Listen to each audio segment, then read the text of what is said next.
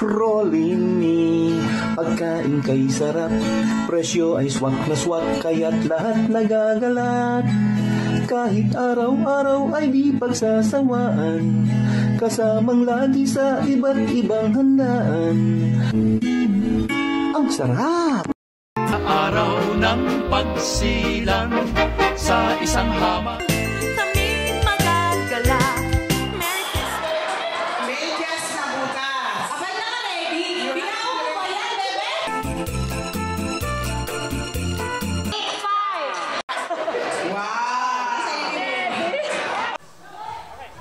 Magandang araw mga kababayan, One Manila po ng Pinoy TV Special. Narito po tayo ngayon sa Panulukan ng Northeast at nakikipagdiwang para sa Christmas party ni Miss Alicia Cabagan and her company.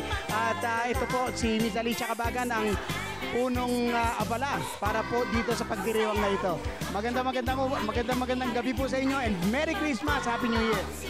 Good evening po and Merry Christmas, Happy New Year din sa inyo, Mr. One Manila. Aha.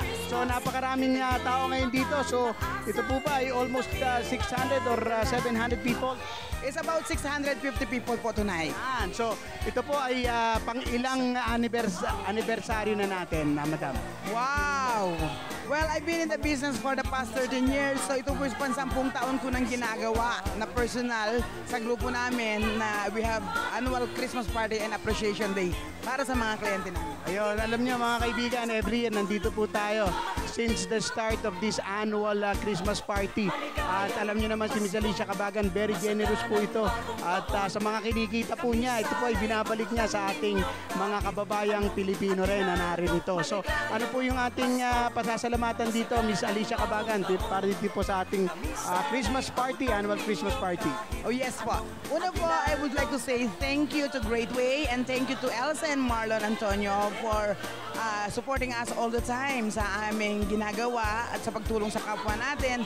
And also, I would like to say thank you Mr. One Manila and Rolimi, All Seasons Decor, Pink Rubies, Baldago Bakeries, and DJ David.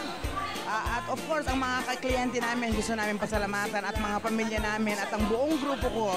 Thank you very much for supporting each one of us at sana maraming pa tayong magagawang tulong sa mga kapwa. Ayan, so narinig natin, mayroong choir member na kumanta rito at alam ko ito po ay isang charity na kung saan sila po ay nag-gather din ng pera para makatulong po sa ating mga Pilipino na nasa Pilipinas. Ano po masasabi niyo, Ron? Well, yes po. Ito po'y grupo ng isang religious organization para mag-gather ng funds para makatulong po sa mga taong nasalanta ng lindol sa Mindanao. Okay.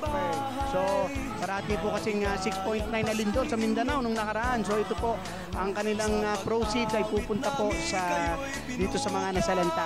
Alright? At may karagdagan po ba kayo, Mrs. Alicia Cabagan, kung saan po kayo pwedeng makausap or kung anong access na kayo ay makakatulong sa ating mga kapwa Pilipino regarding financial, siyempre. Okay. Yeah, ano po, ako po'y financial advisor. I'm an insurance agent. Kung kailangan po ninyo ng tulong or advice, nandito lang po ako. Ang telephone number ko is 403-975-1581.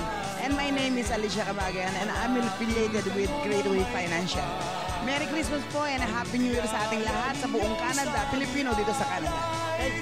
So ito pa rin po si One Manila para sa ating Pinoy TV Special. Merry Christmas and a Happy New Year. Maraming salamat kay Mr. Joel Diza ng aming videographer. Ito pa rin po si One Manila para sa ating Pinoy TV Special dahil sa Pinoy TV Special, natural! We're an immigration consulting firm and dito po sa AACL, we have spent countless of hours to help you fulfill your dreams. Aming serbisyo ay tapat, mabilis at professional.